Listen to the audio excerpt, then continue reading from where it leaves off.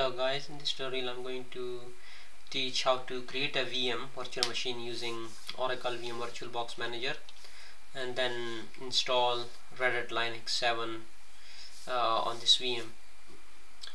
So first we will create the VM. So click on the new option from here, or you can click on file, machine, and then click on new. So I'll click on new, then name the machine Redhat 7, because this is a Linux operating system, so I've selected Linux type and it is 64-bit, so I'm using 64-bit version. Click on next, then specify the memory size. In this case it's 1024 because I haven't got much memory on my laptop, so I'm just giving it 1 GB. And then the hard disk, I'm just going with the default values, 8 GB. Click on create, and then it's asking for the hard drive file type. I'm going with the default one, and then again I'm going with the default option. Click on create. Here you can change the disk size, you can increase more space if you want, but I haven't got much space, so I'm going to install it with 8 GB.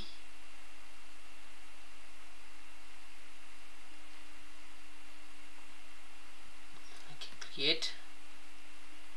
Now we've got a VM which is created, but there is no operating system on top of it. So what we are going to do, we are going to boot the VM from the CD-ROM and we will install the RHEL Linux 7 operating system. So click on settings, go to storage. Here you see the CD sign, and then select this, click on this image, and then select. I've already downloaded Redhat 7 Enterprise Linux from Redhat portal. If you haven't got a subscription, you can download a free version which is CentOS, or you can try Scientific Linux. So I will just select this image and click on OK, and now start the VM. Now the VM is powering up.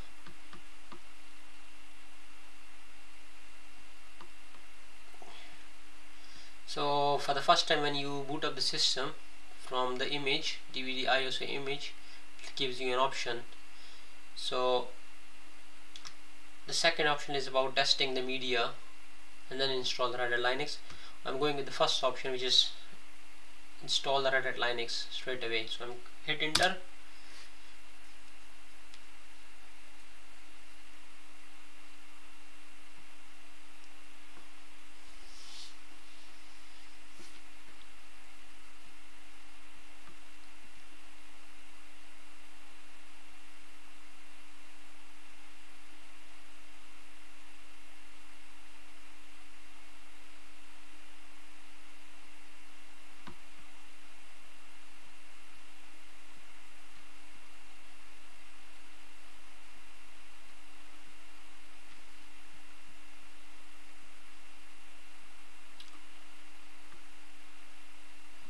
Okay, now you see the welcome screen, and on this very first screen is gives you an option to select the language during the installation process.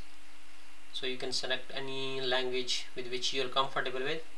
I'm selecting English UK, and then I'll click on continue.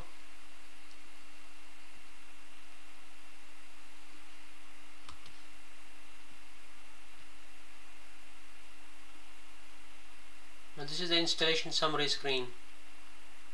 So you need to set the values on this installation summary screen, and then you will start the installation.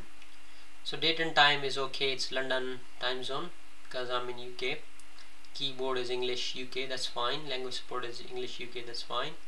Installation source, it has already picked up by default, but you can change the installation source if you are installing, or you have got a DVD ISO image on a different location. So I am okay, it's from the DVD.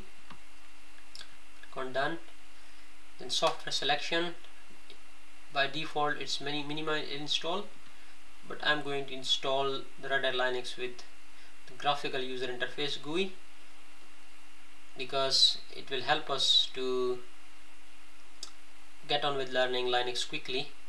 It is good for the beginners. So then click on done. It's checking the software dependencies.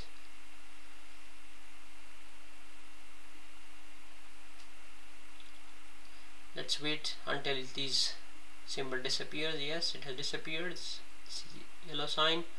Okay, installation destination, where we are going to install the Linux operating system. So we need to select the disk or partition. By default we got only one partition of 8 gig.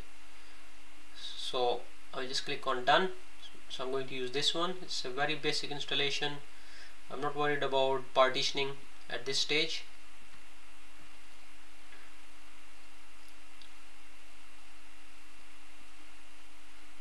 Okay, it still says no disk selected. Okay, now it's selected, the tick box, sorry, the check sign, and now I click done. It's saving the storage configuration. Okay, dumped. You can keep it enabled, and here is a description. It's very straightforward. If for some reason kernel crashes, you have a kdumped log which will determine the cause of the crash. I don't need it because this is a test system and for testing and training purpose. I'm clicking done. Then network and host name, you can configure the network and host name on this screen, or we can configure it later after we install the Linux, but just for the sake of the tutorial I will just set the host name.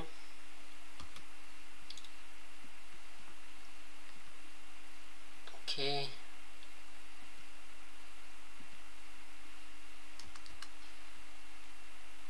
click on configure.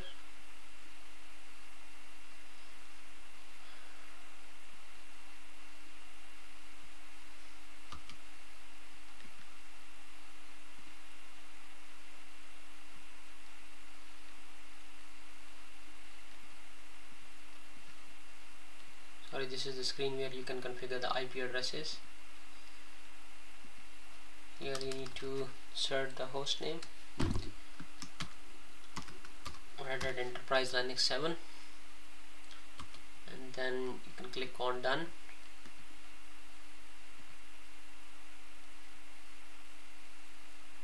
Okay, now you can see on every option that yellow icon has disappeared. So now we are good to go. So now begin installation.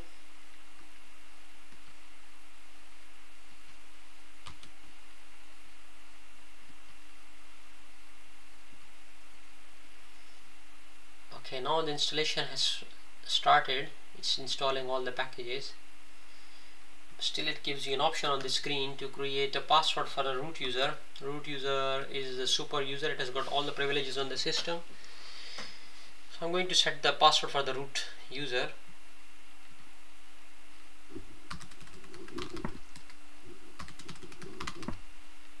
Then click on done.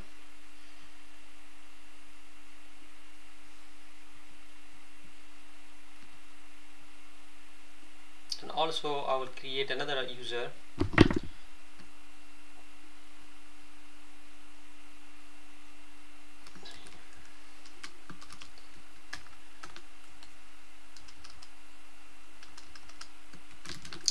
Let's create a user Shahid.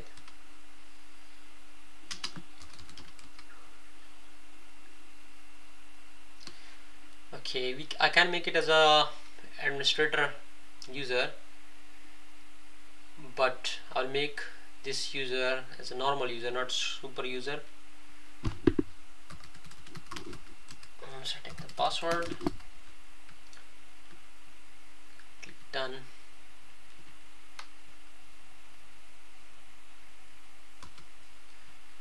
And now we will wait until the installation is finished. it has installed 20 packages out of 1214 packages. It will take time depending upon the system configuration and speeds. My system at the moment has got less resources, so that's why it's taking us a time. So I'm going to pause the recording, and once it has finished the installation, I will resume the recording. I know the installation process is finished, and now you can see the reboot button is enabled. So click on reboot.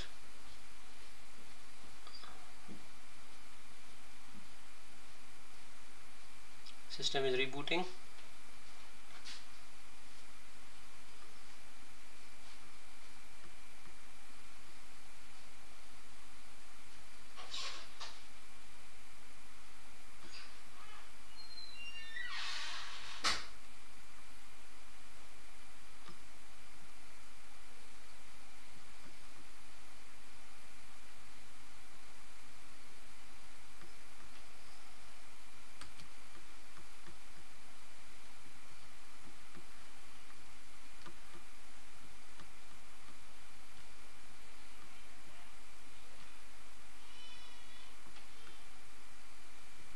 System has rebooted. For the first time, you have to agree when the system starts. After installation, you have to accept the license.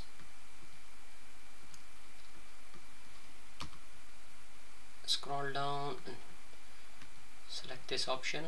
I accept the license agreement.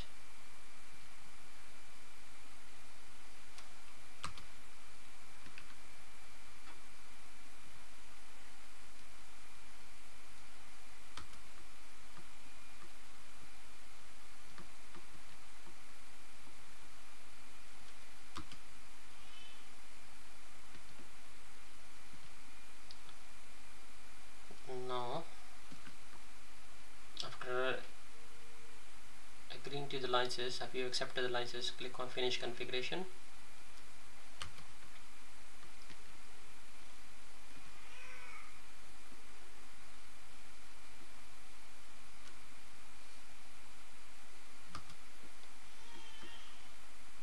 Now this screen is asking you to register with the Redhat. We are not going to register at this time, so I will select I prefer to register at a later time.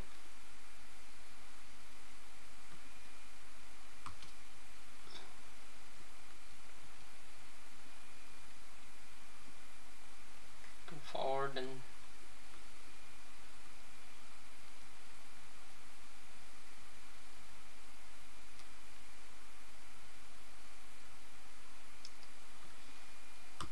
now you can see the login screen. So click on the user and enter the password which we created earlier during the installation process.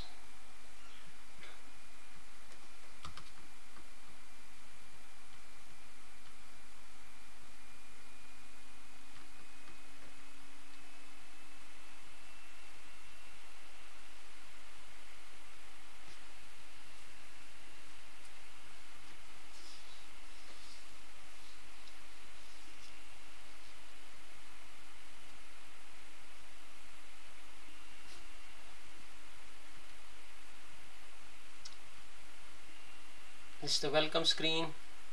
English United Kingdom is already selected.